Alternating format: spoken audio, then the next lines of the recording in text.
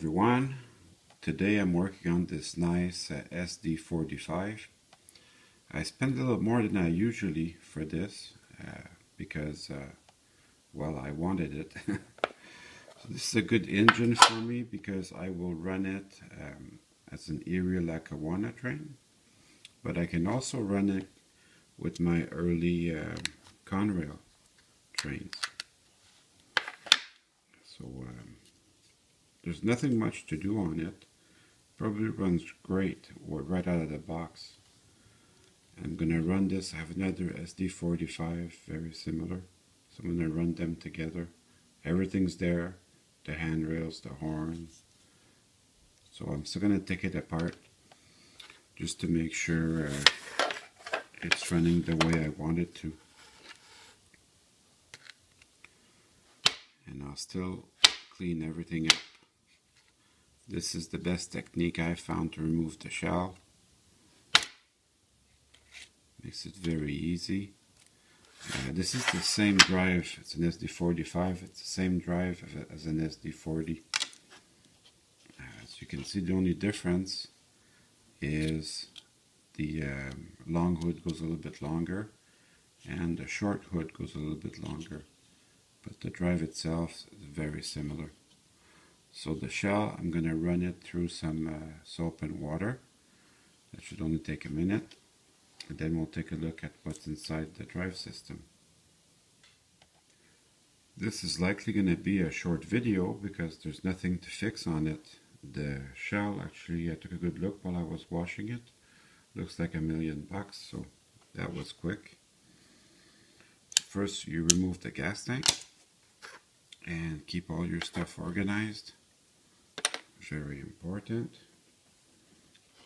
Light shield.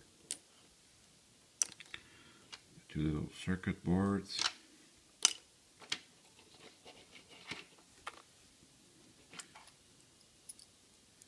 And these contact strips, if they fall, that's okay. As well take the other one out. So I have the first one in my hands. Then we'll just remove the 2 screws. Keep track of these little guys.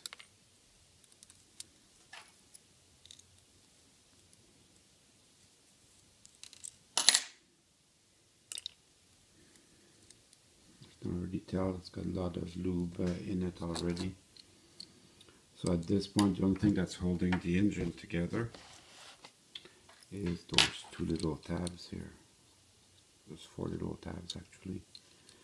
And I'm going to get rid of the screws. Keep track of them too. And then we'll open this up. The trucks will fall out, that's okay. They have an arrow pointing to which way you should be going. So that you can't put them upside down. Well, I suppose you could, but it's easy to find which way they're supposed to go.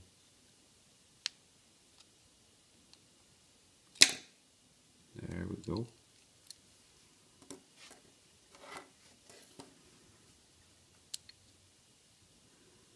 And here we are. Thing of beauty. So I run it with my test leads. There's actually nothing to do on this, but while I have it in my hands, I'm just going to add a drop of oil. For the trucks, I don't put any lubrication on this. Just come from the side there, under the side frames, and I lift it up very slowly. It's actually pretty clean. I'm still going to run it under the tap with some soap and water with my toothbrush to remove some of the excess dust. It's actually not that dusty, but this is the only reason why you would get any problems with any locomotive is they get dirty. And this one is not all that dirty, so it's going to be quick. but I'm still gonna run the wheels with my rag just to make them extra clean. And that will give you optimal performance. That's all you need to do. I run it between my nails and my rag, and that cleans my wheels very well. So I'm going to be doing that 12 times. As you put it back together, make sure that you're lining up these little cones with the bearing caps at the end. It also has 2 little pins here to hold it properly. That's all you got to do. I put no oil in these. I don't think they need it. The oil also will help you pick up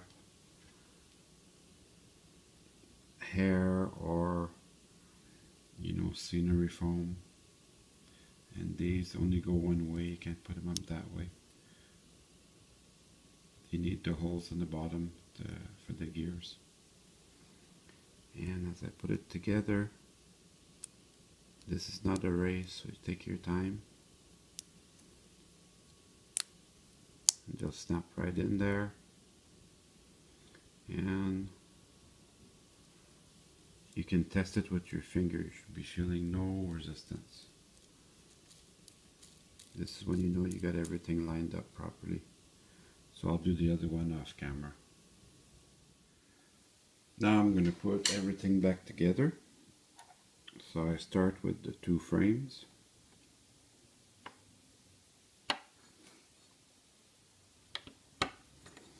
So make sure I line up these pins properly. I have my 2 insulators. And then I'm just going to squeeze my 2 contact strips in there. I put the contact strips before I put the trucks on, so they go over and under like this. So under this pin here.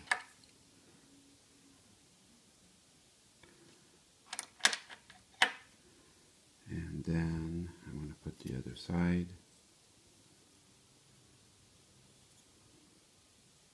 This engine certainly has been taken care of. It looks to me like it hasn't even been run. And the gas tank will hold these together.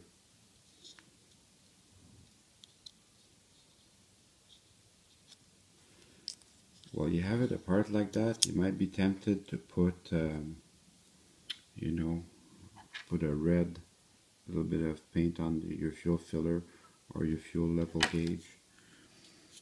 It's up to you. Me, I don't do it because I want it to match exactly the other engine, which is a factory unit. So I'll resist the temptation. See, if you want to do it, you have to make sure you do it on both or all your units. But me, I'm actually quite happy with the factory paint job and the level of detail from the factory. Very happy with that.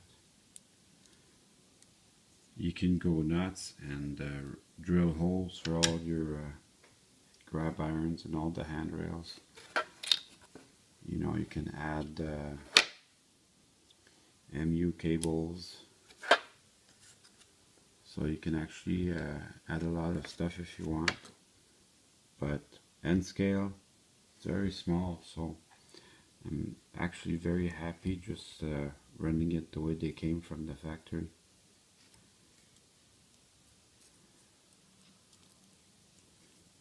At this point, it looks good, but I'm feeling like I forgot something. Oh yes, I have to put those 2 screws back in.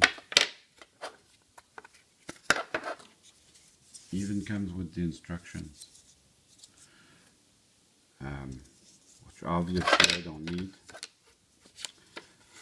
It might be useful to have them if you need to order a replacement part. Kato's got quite a few replacement parts available.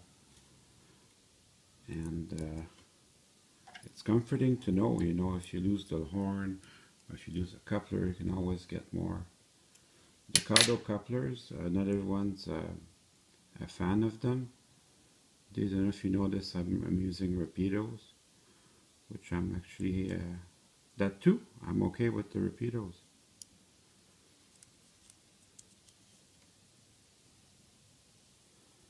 So we're all a little bit different.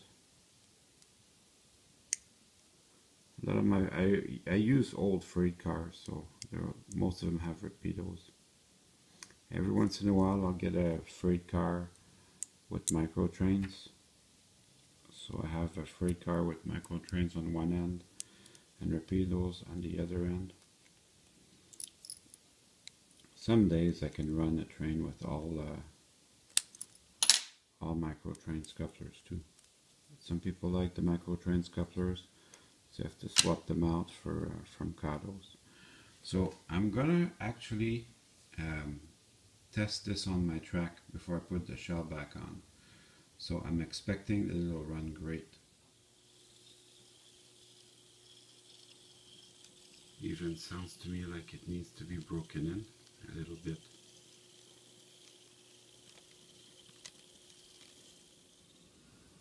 So that runs great. So I'll put my shell back on. It's the only thing left to do. And same way it came out. It was very easy to take out. And that's it. Now it's time to run some trains.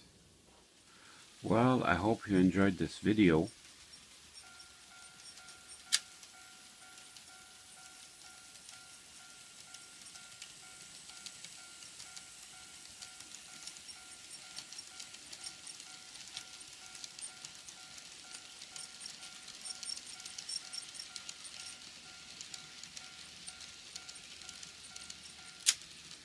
See you soon.